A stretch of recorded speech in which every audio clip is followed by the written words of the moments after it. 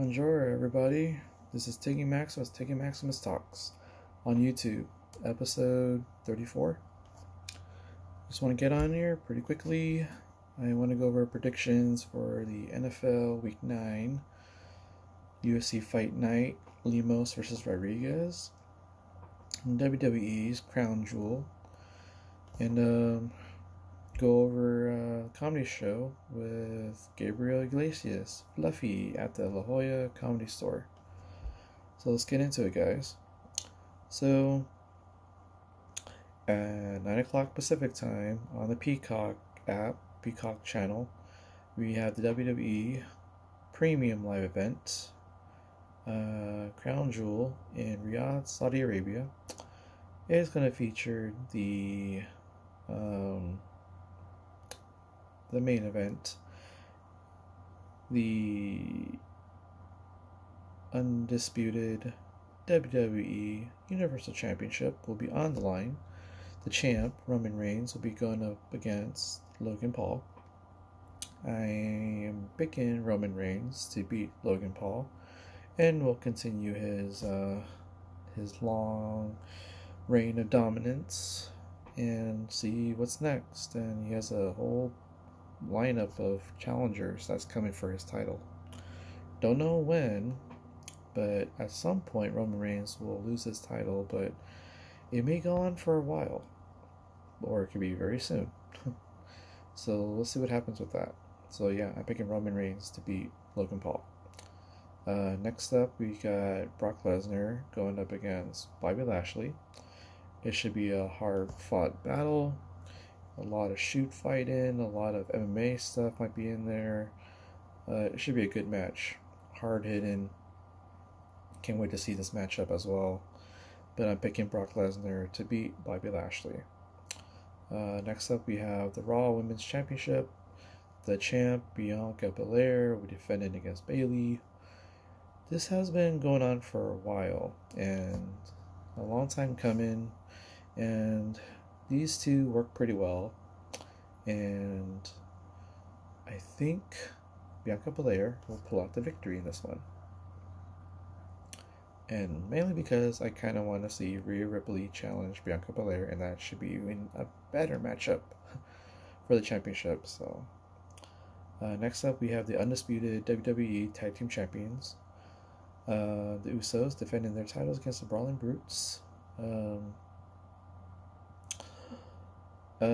We got Holland and Pete Dunne, or Butch, and I think it's going to be a good matchup, but I am picking the Usos to continue defending their championship, so they're going to retain. So Usos over the Brawling Brutes. Another tag team matchup for the tag team titles is the Women's Tag Team Championship. Alexa Bliss and Asuka, who just won the titles from Dakota Kai and Io Sky. And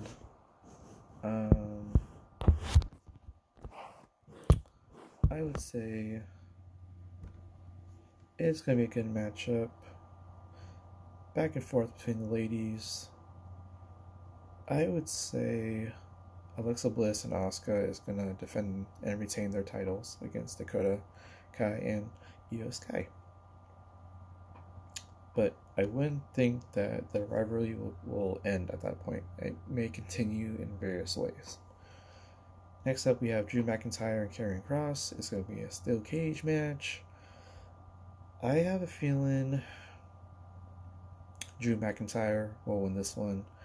And it'll even their series 1-1 in 1-1 one-on-one matchups. And Karrion Kross won the last time in a leather strap match. But I think there's going to be a big rubber match that will end this little rivalry.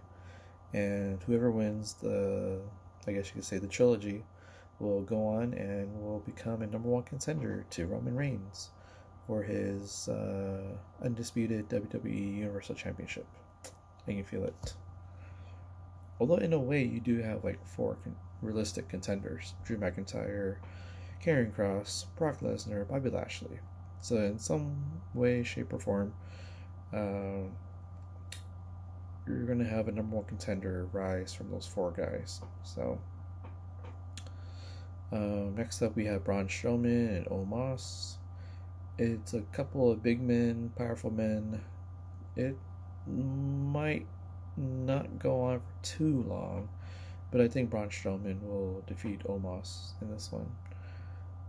Next up, we have the OC with Carl Anderson, Gallows, and AJ Styles going up against the Judgment Day, Finn Balor, Damian Priest, and Dominic Mysterio, who will have at ringside Rhea Ripley. She's always an X Factor. But I have a feeling the Judgment Day will pull out the victory in this one. And then you got Bray Wyatt, who is going to show up at the Crown Jewel, and he's going to do something pretty spectacular and kind of bring in his personas of the humble Bray Wyatt and the Fiend and the masked individual that is also kind of part of his persona, Uncle Howdy.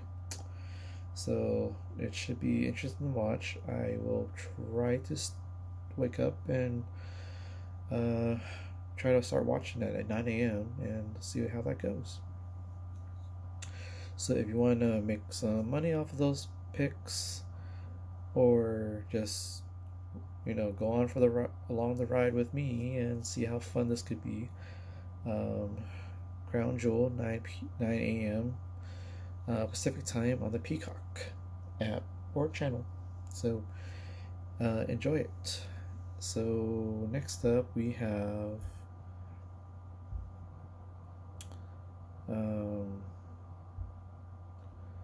UFC Fight Night. Marina Rodriguez going up against Amanda Lemos. That one is the main event in the strawweight division, and I am picking Marina Rodriguez to beat Lemos. Next up, we have the co-main event in the welterweight division. Daniel Rodriguez going up against Neil Magny. I am picking Daniel Rodriguez to win that one. Next up, we have Chase Sherman going up against Josh Parisian. I'm picking Parisian to win this one. Next up, we have a flyweight fight with Ulan Bikov and Manis. I am picking Ulan Bikov to win this one. Next up, we have Mark Madsen, who's undefeated, going up against Grant Dawson. Should be a good fight. Dawson's the favorite in this lightweight fight, but I'm picking Mark Madsen to win this one and go at 13-0. And then the prelims, we got Minner going up against Shalion Nuerdabaiki. I'm picking Shailan to win this one. Next up, we have a women's flyweight fight between Miranda Maverick and Shauna Young. For those who were paying attention during the weigh-in, Shauna Young was about to become overweight, and so the only way she could make weight was by chopping her hair. Yeah. Anything to make weight, right? So, but I am picking Maverick to win this one. Next up, we have Mario Batista and Benito Lopez. Benito Lopez, I believe he came in overweight, but I'm picking Mario Batista to win this one. Next up, we have a women's strawweight fight. Polyana Viana going up against Jin Yu Frey, but I'm picking Viana to win this one.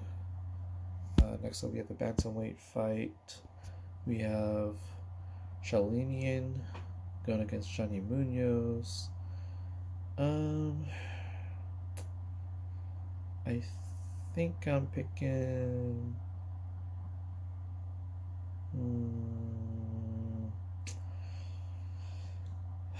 I think this one I'm going to pick Johnny Munoz in this one. Just thought about it. And then we have a flyweight fight after that. We have Candelario going up against Jack Hadley. I'm picking Jack Hadley to win this one. And then the fight that's going to open the entire card, we have a women's bantamweight fight with Vidal and Pascual. I'm picking Vidal to win this one. So if you want to make some picks off of the UFC Fight Night that I made, have fun with it. Follow the picks and see how right or wrong I am. But enjoy yourselves and make some money off of those picks. And then let's go into the NFL Week 9. Week 9 had already started with the Eagles beating the Texans 29-17. And if we just go through this quickly, let's start with the Chargers and Falcons. Between the two, Chargers visiting the Falcons, and I am picking the Chargers to win this one, but it won't be by a blowout. It might be within 7 or less points, but nonetheless, Chargers will win and move to 5-3. Next up, we have Dolphins visiting the Bears. And this one is going to be a good one. Justin Fields going against Tua. I think I'm picking the Dolphins to win this one. It's not going to be a blowout. It's going to be a tough, close game. Next up, we have Panthers visiting the Bengals. I like both of these teams. Mainly because I like their team colors, uniforms. Well done. But I am picking the Bengals to beat the Panthers. Next up, we have Packers visiting the Lions.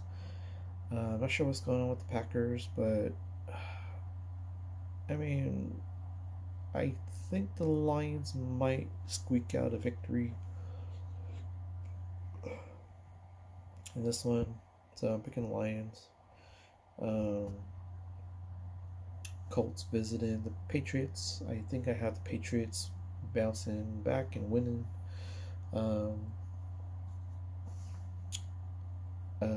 Patriots should beat the Colts in this one. But it might be a close game though. So, and then we have Bills and Jets. I think the Bills will blow out the Jets in this one. Vikings and Commanders should be a good one, but I'm picking the Vikings to continue the winning ways. Vikings over Commanders. We have a good matchup between Raiders and Jaguars in Jacksonville, but I'm picking the Jaguars to beat the Raiders. We have a good fight in between Seahawks visiting the Cardinals. It might be a good showdown, and I think I'm picking the Seahawks to pull out the victory over the Cardinals. And then we have Rams visiting the Buccaneers. Tom Brady's been going through a divorce. He divorced, going through a divorce with Giselle, and I think it has affected his play quite a bit. But I think after all that, Buccaneers should beat the Rams. Rams are kind of struggling, and I don't know if they're getting any better. I just hope by the time the Rams and Chargers play on January 1st, when I go Sunday Night Football, Chargers will defeat the Rams and, continue that fight for LA. Sunday Night Football, we have Titans visiting the Chiefs, and I am picking the Chiefs to beat the Titans. Should be a good game, though. And then Monday Night Football, you have the Ravens visiting the Saints, and that one should be a good one. And I am relying on Lamar Jackson to get me a lot of fantasy points, so I'm picking the Ravens to beat the Saints. So there you have it, guys. Those are my NFL Week 9 picks. Make some money off of those two. You get your WWE picks from Crown Jewel, UFC Fight Night, Lemos and Rodriguez, and NFL Week 9. So enjoy watching all that in the next 48 hours. Make some money off of those. Have a lot of fun with it. And just want to mention World Series. So the Phillies won the first game in Houston. They trailed 5-0 and they came back to win 6-5 in extra innings. Game 2, Astros won. Defeated the Phillies behind Valdez. So they tied it 1-1. Game 3 in Philadelphia. Um, Philadelphia Phillies crushed the Houston Astros with all these homers. Game 4 it was a good one, pretty close, and the Astros pulled out the victory and tied the series in Philadelphia in Game 4. Now, Game 5, that was a very pivotal Game 5. And I feel like whoever wins Game 5 to take a 3-2 lead is going to win the World Series. It just so happens the Astros won Game 5 in Philadelphia 3-2, and they're now leading the series 3-2. And I'm glad that Justin Verlander got his very first World Series victory. He was 0-6 going into the World Series this year and going into that game, and he finally won that elusive victory, that first victory. So I'm glad he got it and put the Astros in good position to win the World Series again. So that's going to be at 5 o'clock on Saturday, and it's going to be played in Houston. And I'm pulling for the Astros to win the World Series. Not because the Phillies beat the Padres in the playoffs, but I do feel the Astros are the better team. But just a little bit of it that I don't want the Phillies to win because, they beat the Padres. So I'm a little bitter. Alright. And Lakers are doing okay. They actually finally won a game. They actually won 2 games. But they're 2-6. They actually lost earlier tonight. They lost to the Jazz at home. So right now the Lakers are 2-6. But it's a long season in progress. So we'll see what happens. The Kings are doing fine. I think they're 6-6, so they're doing all right. Good start anyway. And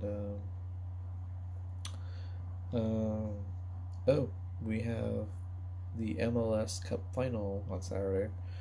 You have the LAFC going up against the Philadelphia Union. I'm actually pulling for LAFC because I've been kind of following them as well for MLS. So that should be fun. And that makes my entire Saturday pretty much fun-filled with sports of all sorts. World Series, WWE Crown Jewel, UFC Fight Night. Even Aztecs are playing UNLV at Snapdragon Stadium at 4 o'clock on Saturday. So should be a good Saturday. Plus the Chargers are playing on Sunday. So hopefully the World Series will be ending on Saturday, but if it ends on Sunday, that'd be great as well. So a great weekend for sports and stuff. And let's end this on my review of the comedy show at the La Jolla Comedy Store with Fluffy Gabriel Iglesias. I got to see him at Paula about 3 years ago. He had the opener with Fredo Robles and Gina Brillion. Side note, Gina Brillion will be performing at the Mic Drop in Claremont Mesa Boulevard on November 11th, Friday. I'm going to that show, and that's only because she should have been at the show in September, but they double booked her at the Mic Drop, so they canceled her show, and now I got rescheduled for November 11th, and my ticket is good for that November 11th show. So I'll be seeing her November 11th at the Mic Drop, and hopefully she still remembers who I am. So with that being said, tonight's show with Gabriel Iglesias, I would rate it basically 10 out of 10 overall, because all 3 comics that showed up for tonight with Martin Moreno, Alfredo Robles, and Gabriel Iglesias, they were all funny. So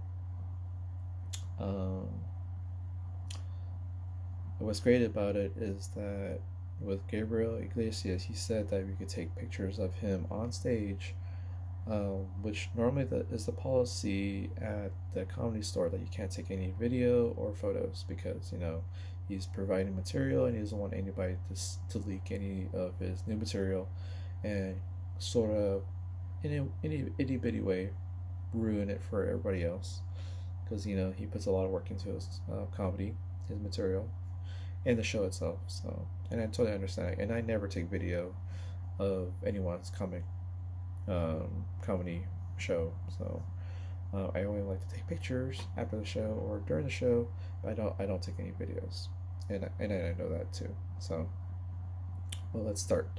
So the first comic tonight was Martin Moreno. And I've heard about him over the years, how he's associated with Fluffy, and man, the guy is super funny.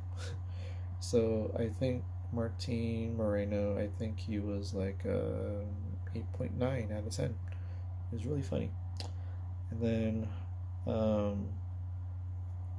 the next comic that opened for Gabriel Iglesias Fluffy was Alfredo Robles, and I thought he has some material from the last time I heard of him 3 years ago, but he has some new materials, and I always love his bit where he says you need to practice the speech about how the dad could not make it, and you're supposed to say, my dad has work.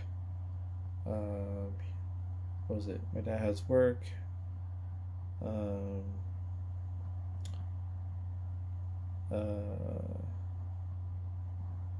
What was it? My dad has work, or my dad's busy at work, and he can't make it out, or he won't have time to come out. So, and it's funny because Gabriel Iglesias actually used that same line in his own way, in his own comedy act tonight. So Alfredo Robles, I think he was 8.8 out of 10. So he was pretty funny. And then the main event, Gabriel Iglesias Fluffy, I think he was a 9.5 out of 10. And it's funny because I said 10 out of 10 after the whole show, but the fact that all three were really, really funny got the whole crowd laughing all night long. That's for me, that's a 10 out of 10. But individually, yeah, I think the rating for each comic kind of does fit pretty well, and I would say rating Gabriel Iglesias 9.5 is the highest rated for any comic I've done for anybody. I think I've put Jerry Seinfeld as a 9.3 or something. You might have to check the tape on that one, but